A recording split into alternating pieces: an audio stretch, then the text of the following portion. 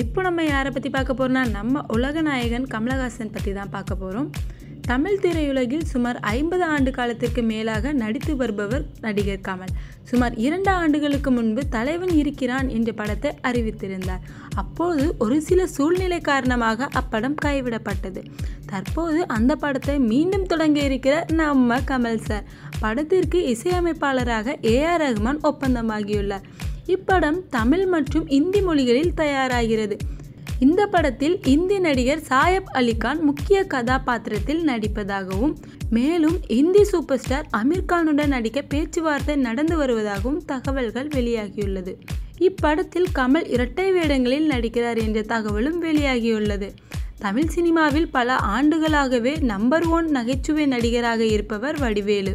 கடந்த சில மாதங்களுக்கு முன்பு வடிவேலு தனியார் சேனலுக்கு பேட்டி அளித்தார்.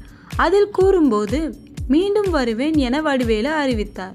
அப்பொழுது அவர் கமலஹாசன் நடிக்க உள்ள தலைவன் இருக்கிறான் படத்தில் முக்கிய கதாபாத்திரம் ஒன்றில் நடிக்கப் போவதாக செய்தி பரவி வருகிறது. இதையறிந்த வடிவேலுவின் ரசிகர்கள் மகிழ்ச்சி அடைந்துள்ளனர்.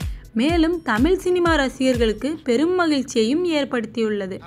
படத்தில் கமல் கதாநாயகன் மற்றும் வில்லன் என 2 வேடங்களில் நடிக்கிறார். இந்த படம் அமைதிப்படை பணியில் இருக்கலாம் என சினிமா வட்டாரத்தில் பேசப்படுகிறது. மற்றும் சிலர் தலைவன் இருக்கிறான் படம் சீரியஸான அரசியல் கதை என்றும் சொல்கிறார்கள்.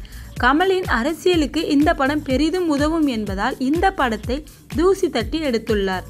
ஒரு சில பேர் தேவர் மகன் படத்தில் 2ஆம் பாகமாக தலைவன் இருக்கிறான் படம் உருவானதாகவும் முதல் படத்தில் வடிவேலின் இசக்கி கதாபாத்திரம் ரசிகர்களின் மத்தியில் பெற்ற வரவேற்பு கருத்தில் கொண்டு கமல் வடிவேலை தேர்வு செய்ததாகவும் கூறப்படுகிறது. ஹாய் வியூவர்ஸ், உங்களுடைய போரிங் டைமை என்டர்டைன்மெண்ட்டாக மாற்றுறதுக்கு மறக்காமல் தமிழ் காசிப் சேனலை சப்ஸ்கிரைப் பண்ணுங்கள்.